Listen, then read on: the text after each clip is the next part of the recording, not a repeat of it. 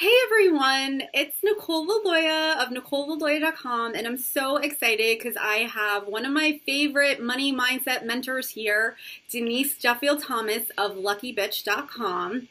Hey. She is amazing. I have learned so much from her, and I'm really excited to be interviewing her today. I asked a bunch of you for questions, and this is what I love about working with Denise and being part of her Lucky Bitch Bootcamp, which I've been for, I think, almost a year and a half now, is that, you're so open about everything you do and how you've come so far with, your money mindset, that a lot of the questions that were coming through, I was like, I could just answer this myself because you give us the exact steps. And I know people are always like, I'm a very process-oriented person. I want to know exact steps.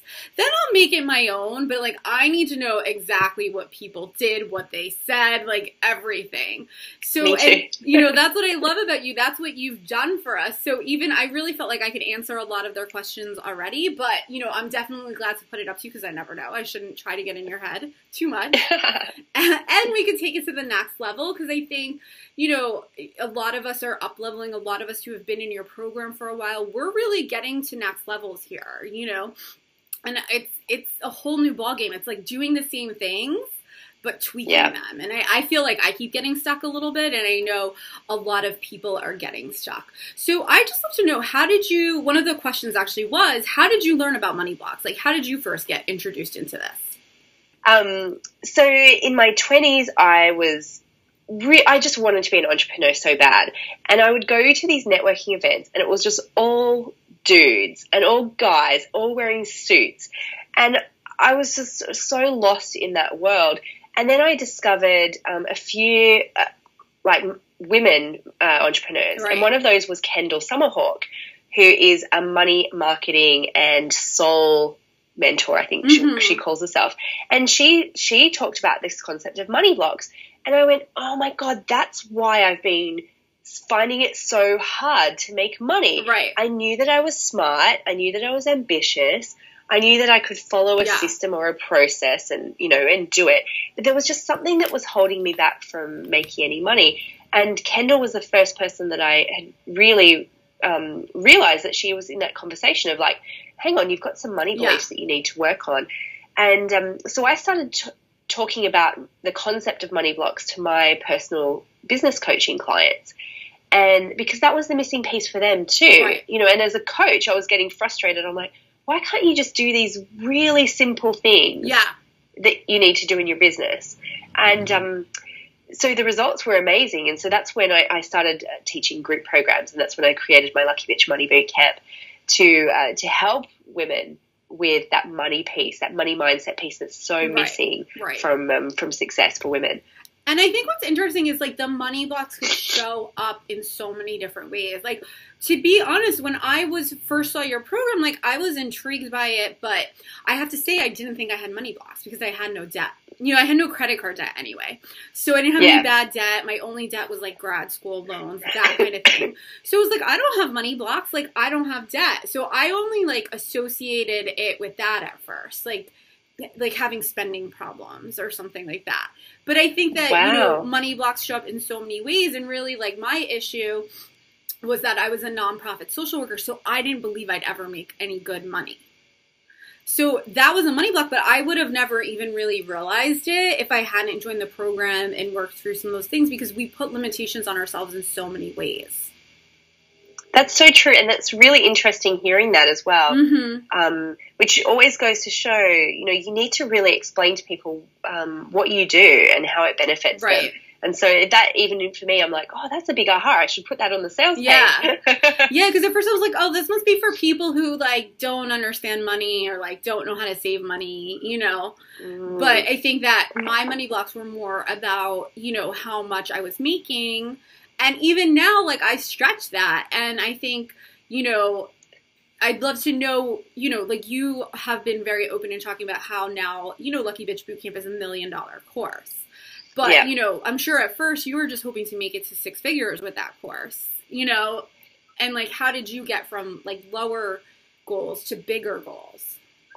Well, before I did the group program, I was just working one-to-one as a coach. So I'd already hit 6 figures just by doing one-to-one stuff. And the biggest mindset shift for me was I was working really, really hard because I was getting up at 5 o'clock to service some of my international clients with time zones. And then, you know, I'd have back-to-back sessions, no time to pee, and working really late at night. And there's so many people who are doing that, burning themselves out. And when you think of going, oh, my God, I'm, you know, just scraping by 6 figures here, but I'm dying for it. Like, you know, I'm like, I'm never – looking ahead going, I'm never going to be able to have a vacation. Like, how is this going to work? And then you think, oh, my God, if I want to make $1 million, I'm going to have to work 10 times harder than I am now. And the cool mindset shift that I made in that was that you can multiply your effort by creating things like group programs, by writing books, by making e-courses, and that's really the leveraged way to creating more money. But I had to give myself permission for it. It was a money block because I was thinking, oh, it's cheating. You know, it doesn't count unless I'm working really hard for it. So it was really interesting. Even as I was putting together the Money Bootcamp, I was still working through a lot of my money blocks as well around, am I allowed to, like, do this and make money from it? Is this okay? And it's grown from there. Right. And I think that is so important because it's like different money blocks. And I'm sure even now you found new money blocks as you got into new levels. It's the same money blocks. It's the same money blocks? Uh-oh. It's the same. It's funny, right? You think, you know, everyone's got a perception of themselves. When I'm a wealthy person, I will be a different person. And you're not. You're the same person with your same stuff.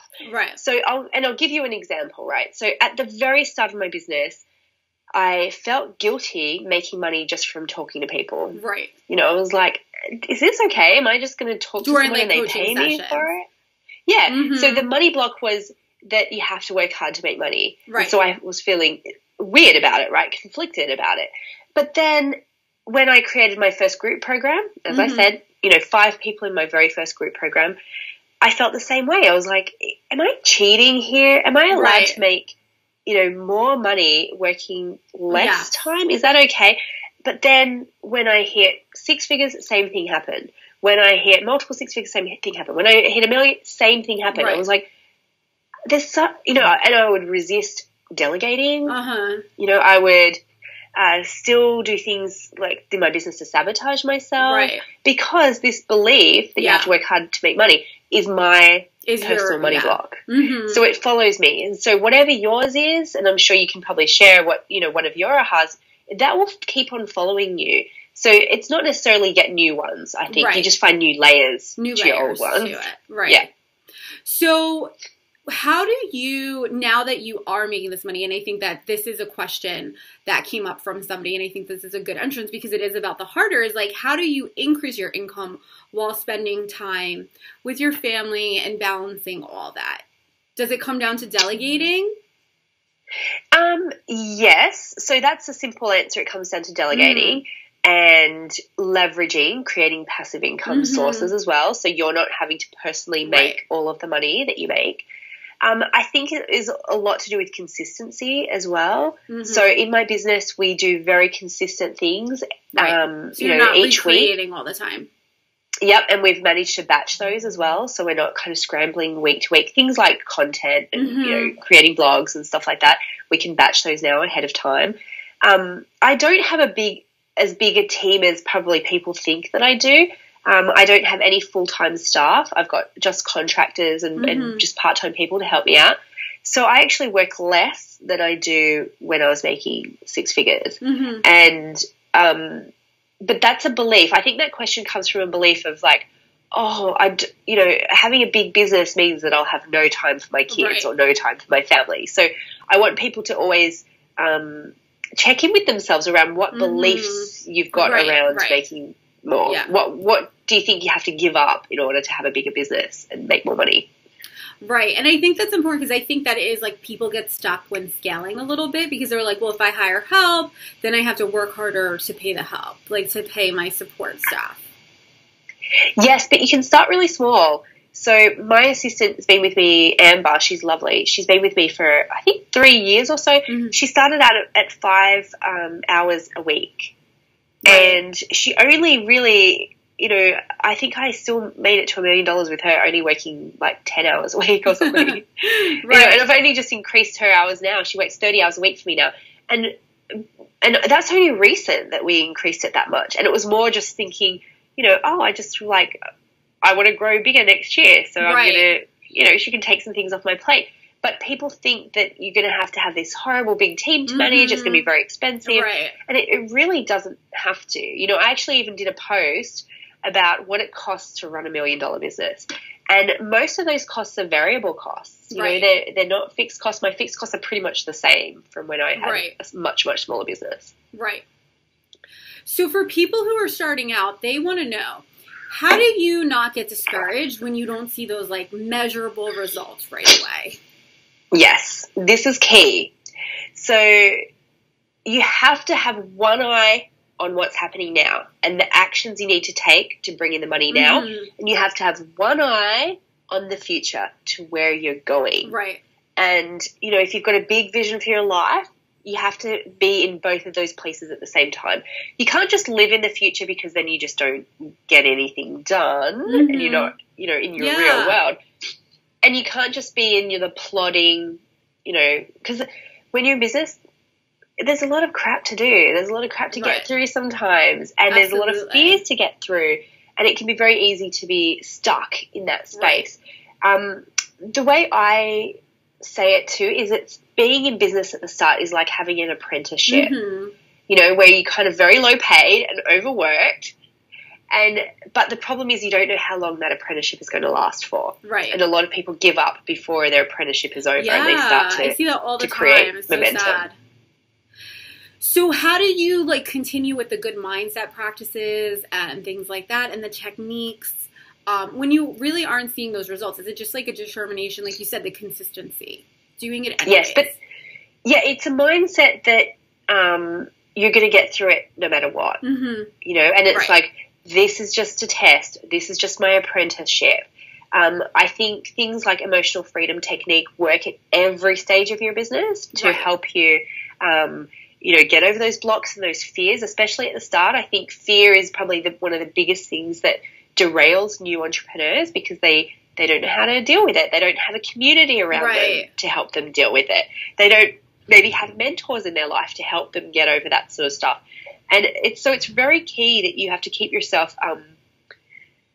as in a positive mindset as possible and just remind yourself, I'm just getting through this. I can do it. I can get through it, and knowing that there's something better on the other side.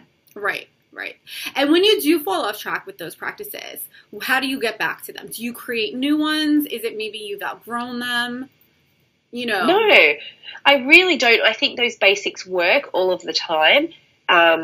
So sometimes you just have to get back on the wagon, you know, forgive yourself for any mistakes that you've made, because sometimes new entrepreneurs especially make a mistake and they let it derail them for such a long time. So sometimes you have to do some self-forgiveness, you know, give yourself permission that it's okay to learn from mistakes. You can write. This is why I'm so open. I love writing about my mistakes because it makes me feel better about them. Yeah, for sure. That's a tip, by the way, and people love it too.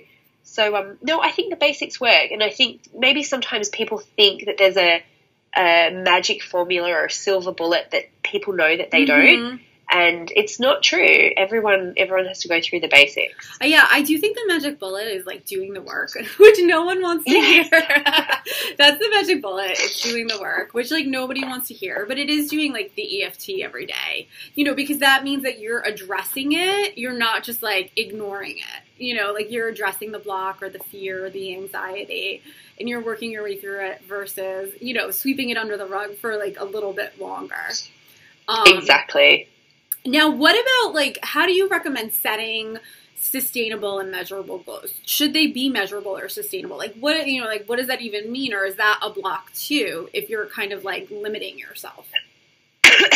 I see a huge block for goals for women, right? And I think people fall into two camps. One, we've got the people who set massive big goals straight out the gate. Right. And they've never even, you know, gotten a client, or they've never made any money, and they're like, $1 million or nothing. And you're like, okay, that's cool.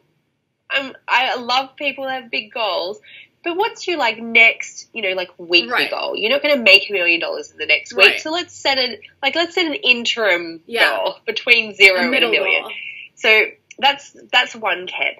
The other camp are people who have this belief that if they set goals, it's going to block them. And we probably see this in the boot camp I think a lot that's as my well. camp. Oh, okay, cool. Because I think you've probably seen this in the boot camp as well, where we talk about tracking your money Right. and setting goals, right? And people go, oh, guys, I've been tracking my money and I set a goal and everything's gone to crap. So I'm going to go straight back to where I was before, where I was like, you know, no goals, no expectations. I don't want to know what's going on. And I think that's not a reality. That's just a belief. That's a belief that if I set goals, they won't come true. And you know where I think that came from for all of us? Where? Tell this me. is really bizarre, right? You know when you're a kid and you have a birthday party? Right. You blow out your candles and what do your parents tell you? Like, make a wish, but don't tell anybody about it? Right. Because why? It won't come true. Oh, that's true. Yeah. I'm not saying that's the thing, but isn't that interesting that it's so ingrained in us to not tell people our goals because it won't come true? And we know from goal setting, law of attraction, personal development, there's so much power in speaking out loud what you want, and words have power. Right. When you take that power away from yourself, then it can be really difficult to create your goals because you're not even allowing yourself to speak them out loud. Right. So I think, you know, there is a kind of a third way around goals, and that's just being, you know, setting goals that resonate with you, that feel really good for you, goals that you can speak out aloud and give power to, and without having those extremes of not having any goals or $1 million or bust. Right. And, you know, now as you're saying that, I'm just thinking the other thing, too, is that people feel a lot of shame if they don't, like, reach their goals. So we feel like there's also that piece where they want to keep it to themselves. They don't want to talk about it. It's like, I feel like I think because, you know, we're a very, like, instantaneous, like, society. We want our gratification now, like, short-term gratification. Yeah. And it's like, you know, there is that piece of reworking things, you know, and trying again a different way. And I think that, you know, we get stuck in that where it doesn't work the first time. So we're like, done, failed, instead of like kind of looking at it and trying a different way. Yeah, absolutely. And it's okay, you know, if you've had a goal that hasn't come true, again, it doesn't mean that the universe doesn't like you.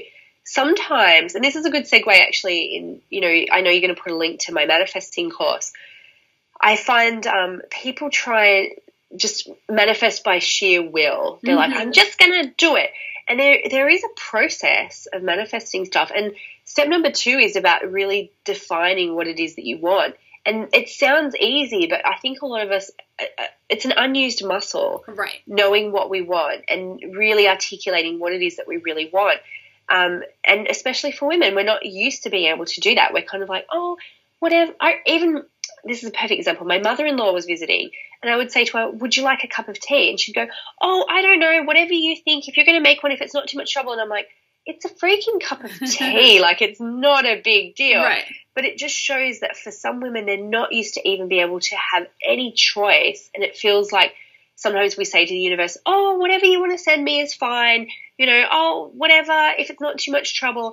Right. And we're not used to like really just saying, actually, I'd like it like this, like this, like this, and yeah, cool, by this time. Right. So being really clear and specific. And I think, you know, in terms of that sustainable and measurable piece, like really looking at like, what do you need to sustain the lifestyle you want? Because I think that other pieces, people don't know the numbers. You know, exactly. Sorry, I was just making a note because I was like, oh, I have to write an article about 3 types of goal setters. Thank you. Before I forget it. Yeah. You're right. It's all about that being specific and measurable. Because I see that a lot too, where it's like, okay, well, you want this number. And even for me, like, I'm a few dollars short of my income goal this year. And it's, you know, we have 3 months left. So now I'm like, what do I do? Like, do I just take off the rest of the year? You know, like, no, not really, because that's not good for me because you lose momentum. But it's like, now what? Like, how do I go bigger? Like, is it now that then this becomes a struggle, like sustaining this, like, you know, or do I reach for more? That's a good one. Yeah. That's a great one. So, again, there's a mindset block in there, right? That this was a fluke. I can't sustain this. I'm never going to do this again.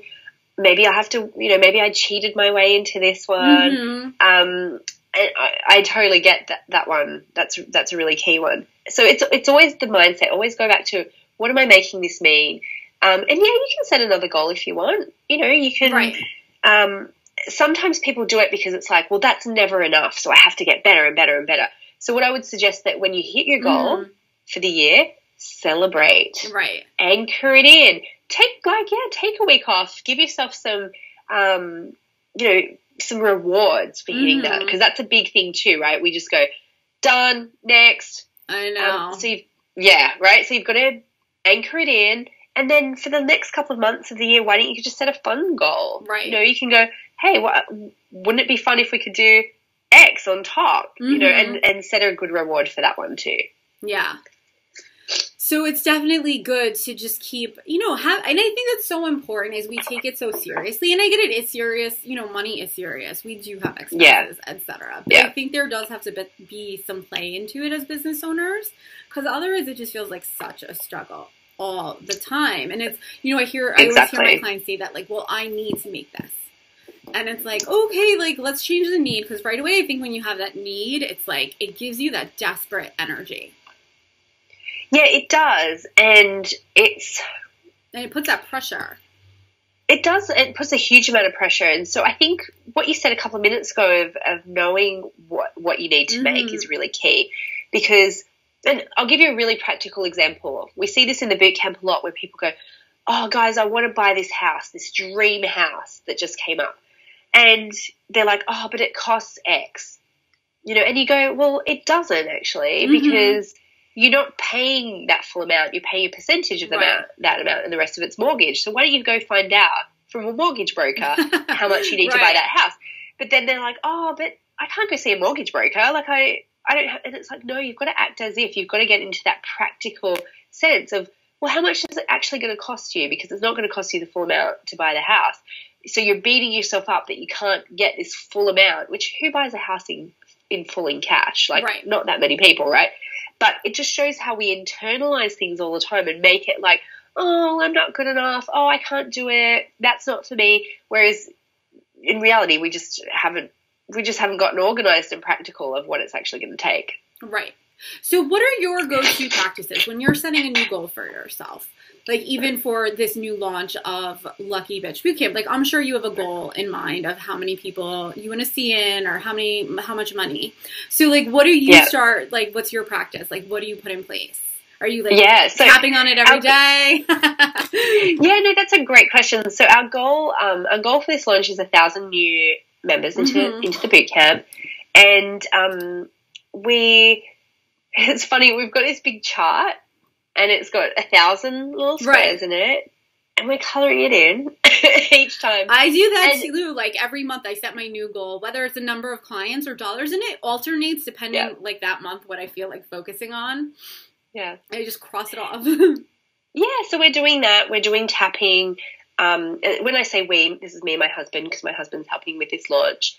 And so we're doing tapping at night before we go to bed. We're talking about what that money is going to help us achieve.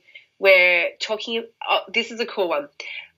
I was driving into town yesterday, and I was listening to the radio, and I thought, no, let's turn it off. And I started doing an interview as if someone was interviewing me, saying, "Oh, how did your launch go?" Right. And this is a technique that I did a couple of years ago. I used to be driving my crappy car, like, up and down the freeway to see my mom, and I would do an interview as if Oprah was interviewing me. And this is when I was very, very starting out my business. Like, I barely earned anything. And, it'd be like, "So, Denise, how does it feel to be making six figures? How does it be?" So I do the same thing now. It's like, "Oh, Denise, how was it like, having $1 million launch?" "Well, it was great." So it's all of those things that kind of add up into your belief that make it feel like it's possible for you. I do the same stuff as I teach in my manifesting course. I do the same stuff as I teach in the boot camp. I always go back to basics and follow that kind of 5-stage. EFT. And it does sound like not just a visualization of the goal, but, like, just visual reminders of the goal, which I know I am a very visual person. So seeing the numbers, like, seeing it decrease, seeing it smaller, like, that's very helpful for me. Exactly. So it could be that, you set up a dashboard. I use Infusionsoft, and you can set up a dashboard for sales. It could be that you have a spreadsheet and you update it. I update my income spreadsheet multiple times a day, if not just once a day. So it's things like that. The numbers might be different to when I started out, but really I do the exact same techniques that got me here. Right. So stick with what works. And that's the thing. Like, people fall off track, but it's like, go back to what works. You don't have to recreate it. If that was working for you, just start doing it again. Exactly. And stop thinking that people have a magic formula, is what I said before, where you think, rich people must know something that I don't. And it's like, no, they really don't. Right. And I know that now, and I see it. I'm like, oh, it's pretty much the same. Right. Just a couple of extra zeros. Right. Now, somebody wanted to know, what are your best mantras and affirmations? I have several that I love to use. One is, I serve, I deserve. Okay. Yes, because that really shows that you have to give and receive. So, you show up, you serve people, you deserve to get paid in return. Right. You deserve to have good things happen to you in return. So that's a good one. It's my time, and I'm ready for the next step. I say that one all the time, and I always have from the very start of my business.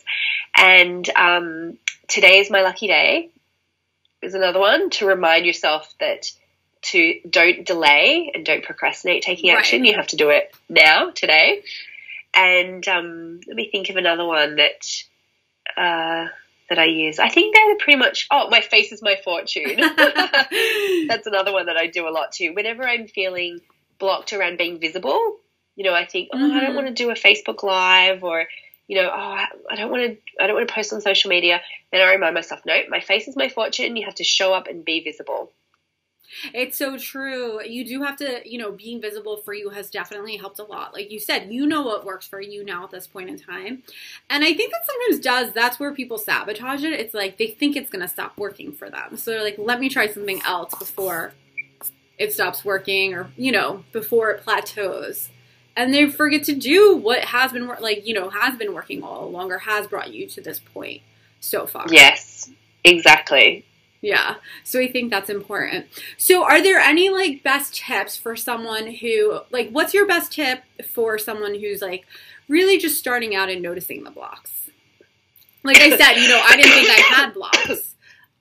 Well, the thing is, awareness is going to be really the first thing to do. Pardon me.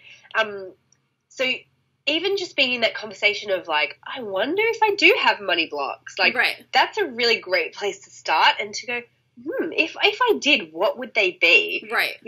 I think that's a really cool thing too. And, but if this is something that's really blocking you right now, and that you have, some unhealthy relationships with money, or, that you could be earning more if you hit a plateau, then to do something about it would be to read my book, listen to one of my free courses, and potentially join the Lucky Bitch Money Bootcamp, to not have to do it yourself, to be in community with other women, and to kind of take those tools to go really deeper into finding out what those money blocks are, particularly your particular money block. As I said, I've got mine, which is working hard to make money, and, you've got to find out what yours is as well. And the cool thing, when someone's at you just beginning, there are people at all stages of money who are in this conversation as well around money blocks. So don't think it's just a beginner's problem. Right. It's, it really doesn't matter how much money you're making. You can still have money blocks. Yeah. And I think it's more about that beginning awareness of something's up here. I didn't realize this was a pattern or belief that could be changed. I thought it was situational, or I thought it was, blaming family stuff.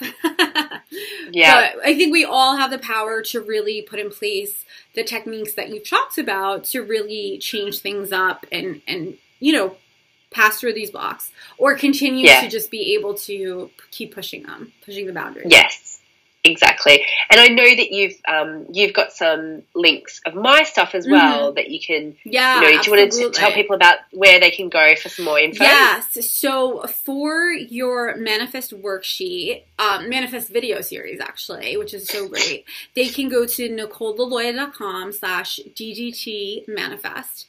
And then for your boot camp, which you're going to be doing live, which I'm so excited about, because when I joined the boot camp, I know. when I joined the boot camp, it was like you're always present. Like I said, you're present in the Facebook group all the time, always jumping in, answering our questions, supporting us. So, that's why it was easy for me to know some of the things you're going to say, because I see you, and you are so consistent. You know what I mean? Like, we want to get a different answer sometimes. You know what I mean? I'm sure everybody's like, no, tell me for real this time how to get that house. Yeah, exactly. Tell me something different. Maybe she'll have a different answer. But, that's the truth, is you are consistent with these practices. They've helped so many of us in the boot camp, take our businesses, take our lives to the next level. And it's going to be, I think, so rewarding for people who are joining now to be able to participate live and have you talking to us, answering questions, being in the group on Facebook Lives and things like that. And anybody who wants to sign up and join us for that, which is starting in November, they can go to NicoleLiloia.com/bootcamp. Yes. And if you join by the 27th of October, there is an early bird price on that too, so you can save $500. And the big deal about live, I guess, is that I haven't done a live version of Bootcamp in 3 years. And by live, it means live Q&As. We do calls, we do all that kind of stuff. And everybody doing it all at the same time. It's been an evergreen course now for 3 years, which has been great. But, it's this one time only chance. And to be honest, I don't know if I'll do it again. Maybe we'll do it once a year. I have no idea. But it hasn't happened. And if you've been wanting to work on your money bucks, now is the perfect time. If you've been thinking about joining bootcamp, now is the perfect time. So I agree. What's the link again for the manifesting course? It's DDT Manifest? It's DDT Manifest. As in my initials, Denise Duffield-Thomas, DDT Manifest, and then it's /bootcamp for your link. Yeah. Perfect. And I'll put those in below, but absolutely, it's definitely easy to get to, and you may, I think, going through the little video series is just going to be a great start for people. But, the reality is the bootcamp does do the deep dive into everything. And that's something that, like I keep saying, this is something that you have to do at every level. This isn't a one-time course. Like that's what's so awesome about getting in on this course is it's something you're going to reuse, like on okay, end of year, like I've reached my goals. Now I can feel like some blocks are coming on, like keep yourself playing small, So now I have to definitely stretch too and go back through the work. So it's perfect timing for me to go through it live for sure. Perfect. And it's funny. It always comes up at perfect times for me as well.